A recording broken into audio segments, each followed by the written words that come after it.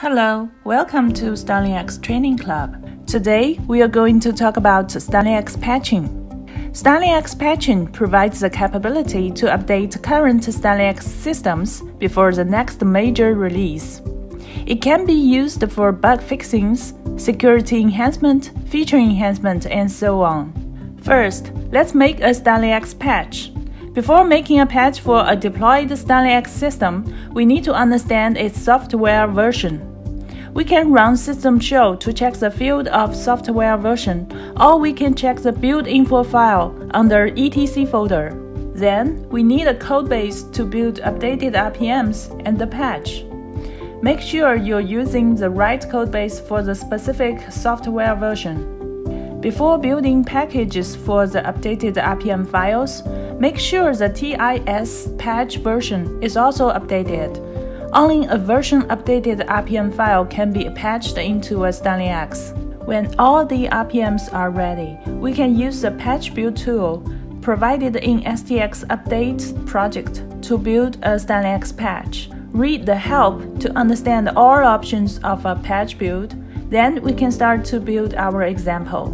In this example, we will specify the patch ID as 0001 and the software version as we checked before. And we will specify this is a reboot required patch, as there are changes in the kernel.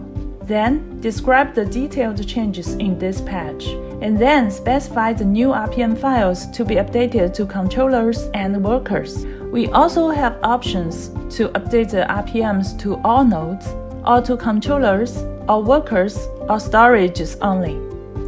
Wait for a while, and the 0001.patch is generated. Now we are ready with several patches. We will try to patch them into a duplex deployment. The first step is to upload the patches to StarlingX using SW Patch command.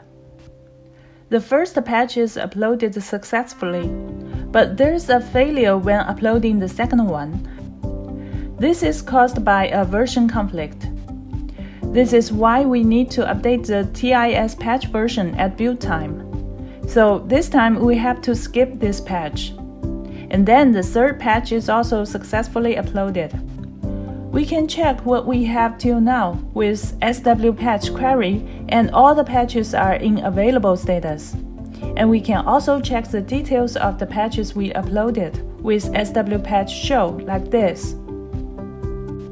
Besides the patches, we also need to understand the status of the StarlingX hosts. We can do it with SW Patch query hosts.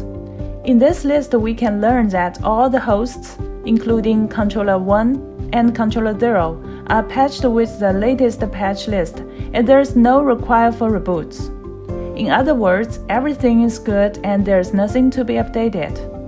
In order to make some changes, we will apply a patch. This operation will add the patch into the current patch list. Now the status of 0001 becomes partial apply, and the status of hosts are also changed. No for patch current and yes for reboot required. So now we can use SW Patch host install to install the patch list to a specific StarlingX host. But as in our example, the 0001 patch is a reboot required patch.